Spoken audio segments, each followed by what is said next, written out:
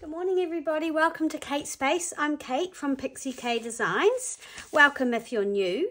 Now today I am working on my journal for the garden story, which is a collaboration with Rach and Bella Crafts. So yeah, if you don't know already, this is going on hashtag journal jigsaw. I'll link everything below. Now my day is on the 30th and I'm with Berry Mixed Journals, Shiva, and our prompt is Radiant Ruffles. So yeah, that's going to be fun. Now I chose rustic and grungy. I've made my journal and like I said, everything will be linked below. So go to the links in the description box if you want to find out more about the collab. Now, I really wanted to use this linen. I thought it really fitted in with the sort of the garden story situation, and I thought this with the blues and the sort of orangey yellows went with the kit. Now my problem is it's not grungy, and I'm not going to splash tea and make it grungy, but I thought I do need to do something about my pages. So this is the inside of the journal. I haven't done anything to make that any grungier. It's kind of a little bit grungy. We might do something, I'm not sure. But I wanted to sort of experiment a little bit, and I thought I'd bring you along with just grungying up my pages. So these are the pages I've chosen. Now I've got some bright white things in here. This is one of my eco printed envelopes. Now I feel like that's really nice and rustic and grungy. Obviously I'm going to cover over this printing here. But look how bright this is. Now that is actually printed on tea-dyed paper. So but yeah, I've got a lot of white in here and I'm wondering whether I need to deal to that. This one's a little bit more grungy and I've printed this one on the back. I've put in some old, very old sort of music paper, some beautiful wallpaper, and this probably needs, but look how bright this is. On the back I've printed this foxed paper and I made a mistake and I printed it small on this because this is A3. And then I printed it again, and I'm just going to leave it like that because I think it looks fine. But I need to think about how am I going to grungy up these pages. So the first thing obviously is tea dyeing. So I'm going to take my tea dye to this page. This is very shiny. It's out of a book, but it's a really beautiful image. And I've got some tea here. So this is a cup of tea, 2 tea bags, and a little sprinkle, like the tiniest sprinkle of coffee. And I'm just going to brush it on like this. So this works really well with book pages because the ink or anything won't bleed. Now I'm going to dry it as I go. So I will skip this bit. So that's looking a little bit more, or a little less white and pristine. I'm going to let it dry a little bit more because obviously it's not quite dry. Now, the kit pages, I have an inkjet printer. Now, I don't know if anyone has tried tea dyeing inkjet papers, but it doesn't really work. The ink runs and yeah, it's not ideal. I've done it a little bit and sometimes I like the effect. I'll show you one that I've done before I turn the camera on. So this is out of the kit, and basically it was on white A3 paper, and I have added some tea dye to the back. So what's happened is the ink has bled through, and so you've got these images and colours coming through on the side. I'm not a fan of that. I would have preferred that. So I basically just tea dyed the back. I didn't tea dye the front. I like how the front looks now, but I don't really love this effect. And that's basically what happens when you wet coffee and tea dyed papers. Another thing that that can work, and I'm going to give this a go. Let's see if we can get it to work. And my brush is wet now, and I don't really want my brush to be wet. I kind of want it more dry. Is you can take some gesso, so just a little bit of gesso, not too much, and just kind of dry brush, although my brush isn't dry because it's been in the water. But you can dry brush some white sort of gesso around your edges, just to create sort of that more rustic sort of look.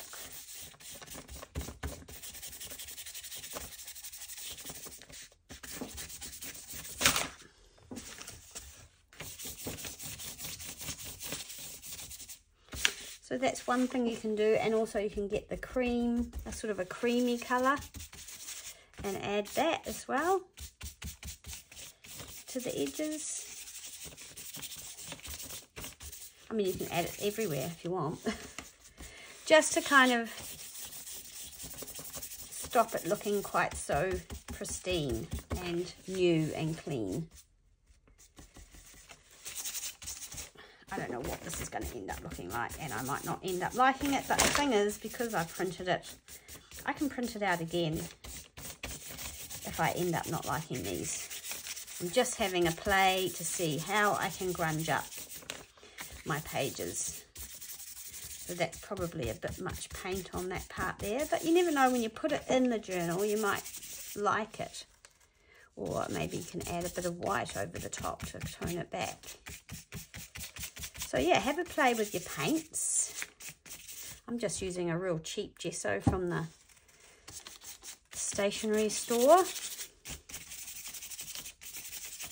Not using anything fancy, and then just a cheap paint, nothing flash. So let's have a look what we can do with this side. I'm going to try the same thing. I might regret it, but it's good to give these things a try. But let's just try and dry brush some white paint over these bright images,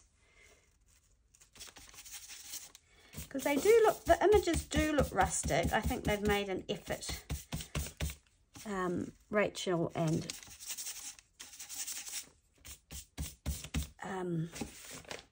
Angela, to give us a few different looks. Some of them are really bright, and some of them are a bit more sort of rusticy. And everyone has a different sort of, you know, view of what grungy is. I mean, grungy can be, you know, all the rust dyeing and just lots of really dark sort of brown, and I love that look, but I'm not very good at creating it. So anyway, I'm just going to do this painting on here. So Easter is approaching. We have family coming, which is going to be fun. Two of my daughters, their partners, and my 2 granddaughters are coming. So it's going to be a fun, busy, noisy weekend here. And I'm looking forward to it. But I wanted to get some videos up before they get here. So right, so I've added some paint. I don't know if it really makes any difference. And I'm actually going to go in with the cream as well, or whatever this colour is.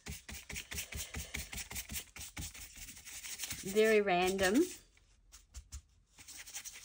But like I said, it can all be printed out again if it turns out to be a disaster.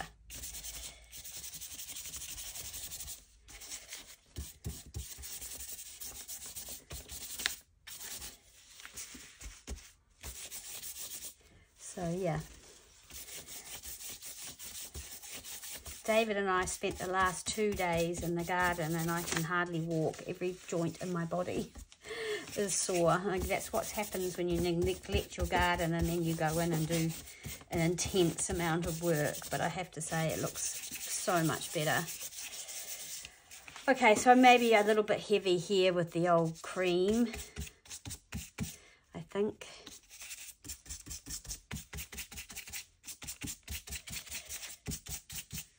Okay, so that's what the paint sort of looks like.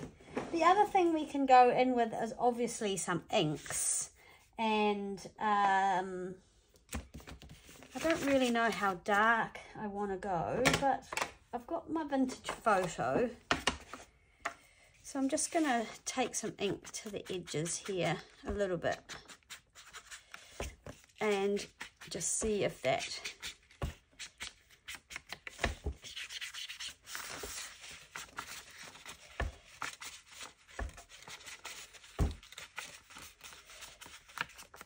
I like these sort of videos because I get some good feedback. Someone will suggest something that they've done to make something grungy, and I find that really helpful. The other thing is a bit of crinkling to make things look a little less clean and new. I do really like this kit. I love this picture here. I love this background. So there we go, got a little bit of ink happening.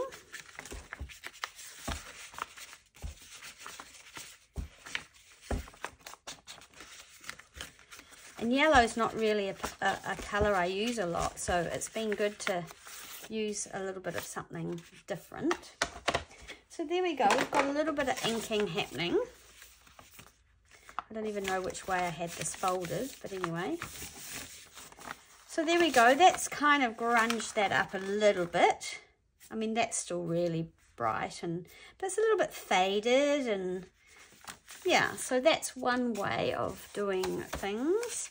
This is an onion skin dyed paper, which is quite yellow, and I wondered if I would ever get round to using it, but I actually really like that. The bright white, I don't know, I haven't tried tea staining this braille paper, so here we go, let's give that a go and just make it more of a cream and see what happens.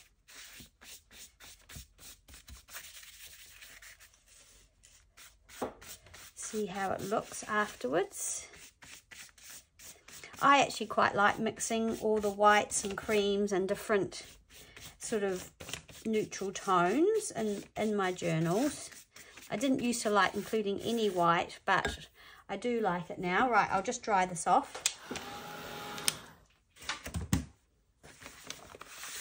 Here we go. I like how that looks. I like how that's taken the tea. So that is much grungier, isn't it, than what we had before. So let's have a look what we've got here now.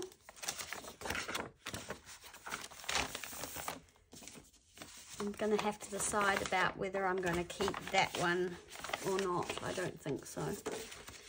So we've got our magazine, or not our magazine, our book page. I mean, obviously this one is already sort of rustic and grungy already, and that does need nothing done to it. So we're getting kind of it looking a bit more.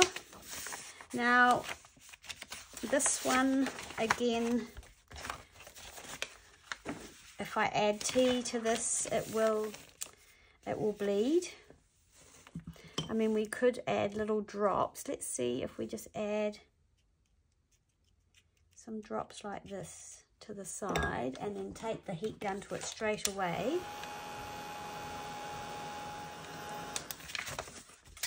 Yeah, we still get that ink coming through, and I don't really love that look. So maybe we try the paint again with this one. A bit of white gesso.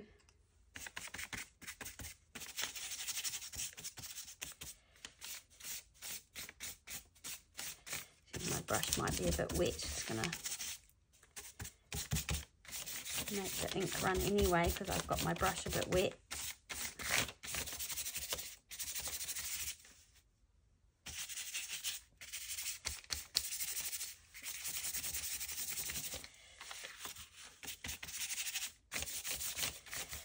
So yeah, there's some more.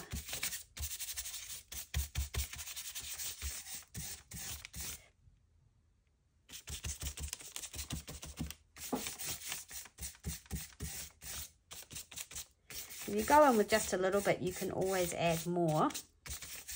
It's harder to take away, as you saw in my other. I love this image here. That's one of my favorites. And so I'm going to use that again somehow, I'm pretty sure. Probably as a tag or... And this one here I love too.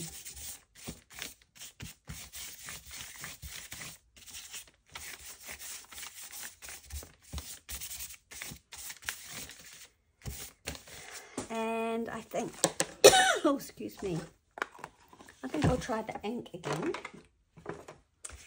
How about we try maybe something not so dark this time. I've got my distress ink. This is antique linen. For some reason this has just dried out quite badly, but it still does actually add. And I'm going to kind of come in like that.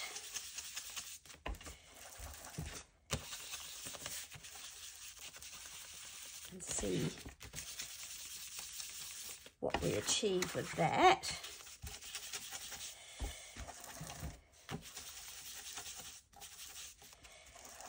And I don't mind if it lifts it up a bit like that, because I want it to be a little bit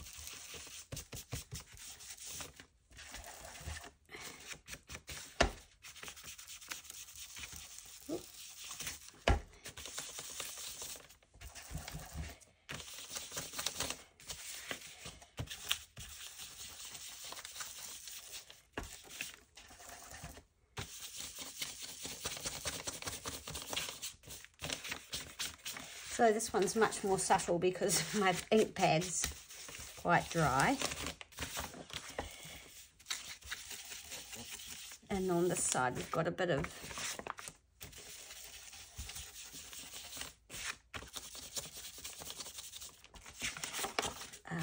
where the tea has come through here, we've got the ink coming through.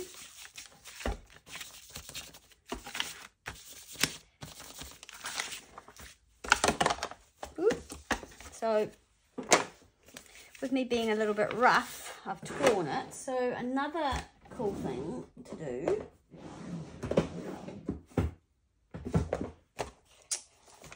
is obviously some old sellotape. Now I've got some here. I collect the old sellotape, but often the yellowness of the old sellotape is the paper that's behind it. So this has got some alcohol ink on it. I'm just going to tear a little bit off. Grab my glue, and where did I rip it? Here. And add some art glitter glue to it.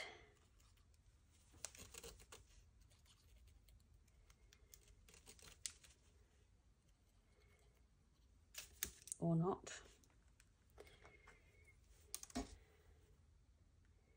This used to have a little metal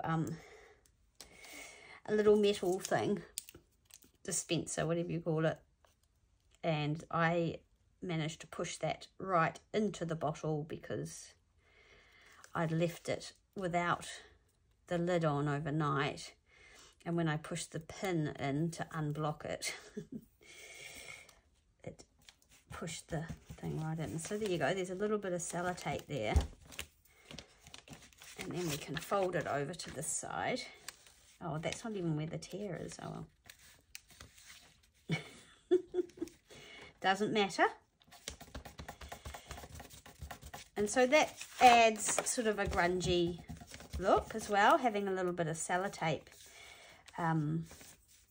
there. And even having a tear on your page can add a bit of grunge to it. I'm just going to add a little bit of paint to this one. See what that looks like.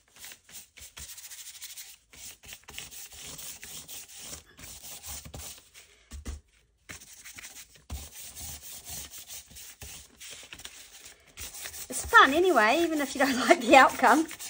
It's good fun experimenting, and like, you know, I sometimes get a bit precious about the stuff I printed out. I mean, this is just on photocopier paper, so it's not even on my expensive paper. So again, like we said, we can print them out again, can't we? So it's all good. So I think this actually has had a tea dye, this one here, but it's just lightly tea dyed, and same with this one. And then we've got another print here, which is just on photocopy paper. This one here is the one that I feel like, oops, is super bright. And I'm not really sure. I mean, I love it. I think this is one of Angela's. I love the watercolor kind of theme to it. But I'm not sure whether it's going to really fit in my journal because it's so bright. And whether I might need to go back and print this on some tea dyed paper as well. Which I can do. Of course. Oh dear, that was a mistake. Okay, so that's really not what I wanted to do, but anyway. You get the gist with the paint. It was meant to be a lot more dry. It's because my brush isn't dry. It's my own fault for not, that's what, you know, using a wet brush.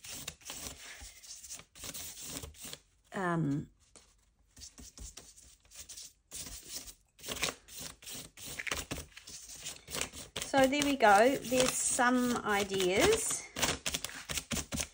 for grunging up papers.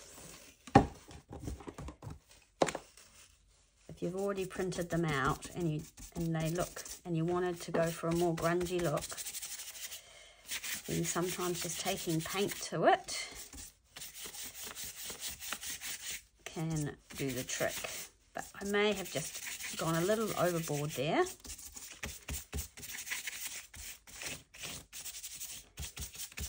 But that's okay.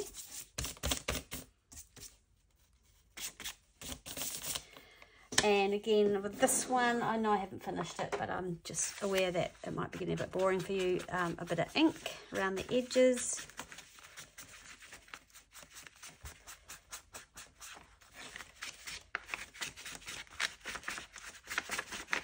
And then obviously this fox paper is fine as it is.